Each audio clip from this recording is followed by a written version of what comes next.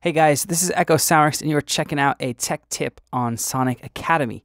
So in this video, we're going to be looking at how you can utilize a mixing technique called serial processing, or more specifically in this video, serial compression, to help mix certain aspects of your mix. And in this video, we're going to be looking at how we can use serial compression to make your kick just sit in the mix how it needs to and add that special magic that we all want from a kick sound.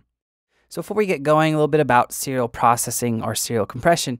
It is a very simple technique to actually use, and I feel like it gets left out of the fray a lot because you hear about parallel compression and parallel processing all the time because all the cool kids are doing it, but there's a simpler, sometimes almost more effective, depending on what sound source you do this on, how you do it, tool, and that's serial processing. And it's something that you may do instinctively that you may have never realized, but there are some general guidelines that you can use to make the process more effective.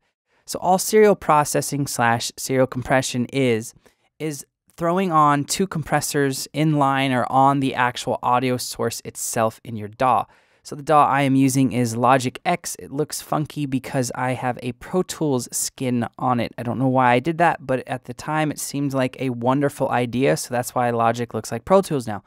Anyway, I digress. So this idea is to use two similar types of effects, like compression, EQ, whatever it may be, in series, which means one after the other.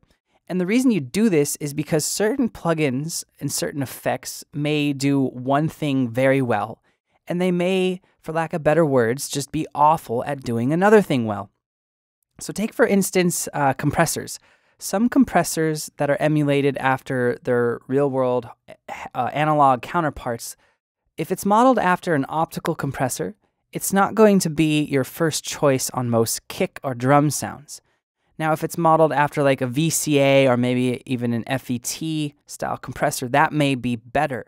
But however, there are certain characteristics to an optical compressor that can be very musical on a kick sound. So what I've done in this video and for this demo is that I've used two compressors on my track, on my kick track. And one is the Native Instruments / Softtube VC160, and the other is the default compressor inside of Logic set to an optical or vintage opto, as it's called, algorithm. Now, there's a reason why I did this, and anytime you do serial processing or serial compression, you shouldn't just throw on two plugins in series just because you can. You need to do it when you're addressing specific problems. So with my kick, I made it in Sonic Academy kick, and it sounded great when I had just a couple instruments, but as I built up this demo, the bass end got kind of filled out quickly with bass sounds and synths and all that stuff. So I needed more oomph to the kick. And using compression is one way that you can do that. You can make it have more energy while keeping the volume relatively the same. Well, with these two compressors, they have different strong suits at different parts of the audio signal. So this DBX 160 or this VC 160 is modeled after the DBX 160. It's one of the most famous hardware compressors of all time. And basically it was used to, it was kind of like a one-trick pony. As you can see here on the screen, you don't have a lot of flexibility. The amount of knobs and options you have compared to the Logic compressor over here, it just pales in comparison. But that's a good thing because what it does very well. And I love when a plugin does one or two things very well because then I don't spend an hour with ADD tweaking every knob, seeing what every little difference does. I just know, okay, this plugin will sound great on a kick, a clap, or a snare. Moving on. And that's what the VC160 kind of emulates. So there's some other software emulations of the DBX 160. Just Google them if you're curious. I like the VC 160 by Native Instruments and Softtube. Sounds musical to my ears, but it's by no means the ipso de facto software emulation for the DBX 160. So the DBX 160 is often characterized as adding that thwap or that thump to your drum sounds. So that's why it's on here.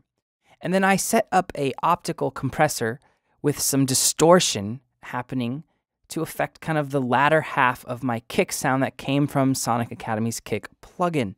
And when you put those two together, you get a nice musical kick sound. So let's listen to this track or this demo real quick.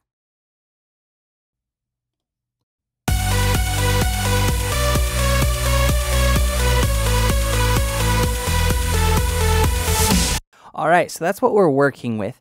And you can see here that I have I had the serial compression active when I was running through that little demo right there. Now, I will say that serial compression and serial processing absolutely does not replace parallel New York style processing or compression or EQ. It's just something to have kind of in the utility belt to use with it. So what I have on this almost the final version of this kick, I have an instance of FabFilter Pro C doing some pretty heavy distortion, some pretty heavy lifting on a bus send. So we have some parallel compression. Now I'll play that all together now.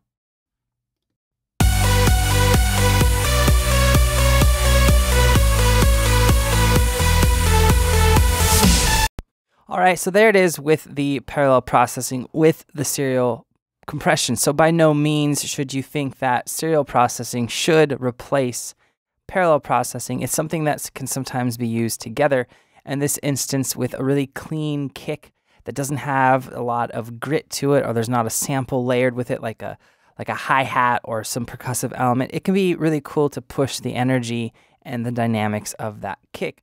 All right, so let's turn off the parallel compression for now, so we can talk about the settings here in the two compressors that we have running in series.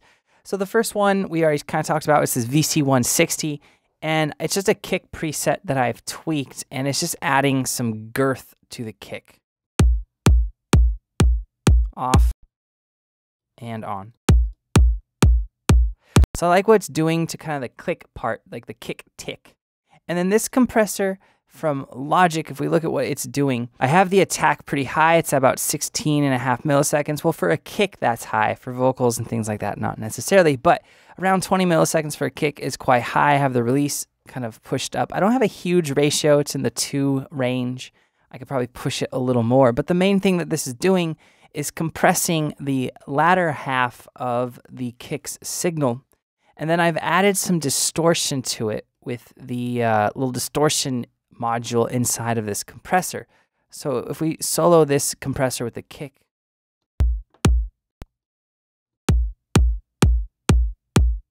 and off.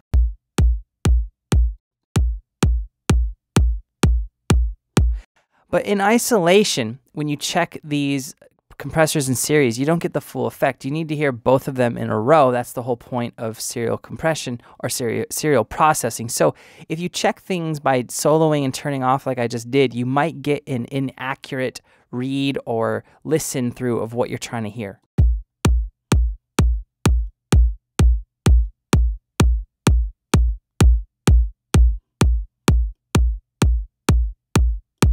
All right, let's play that in the mix now and bring back in the parallel compression. All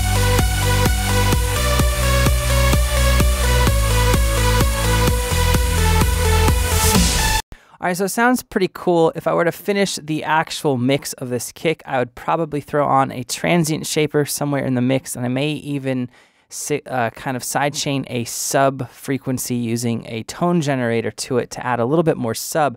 But for the actual kick itself, I like how it's hitting. I like how it has some good energy and dynamics.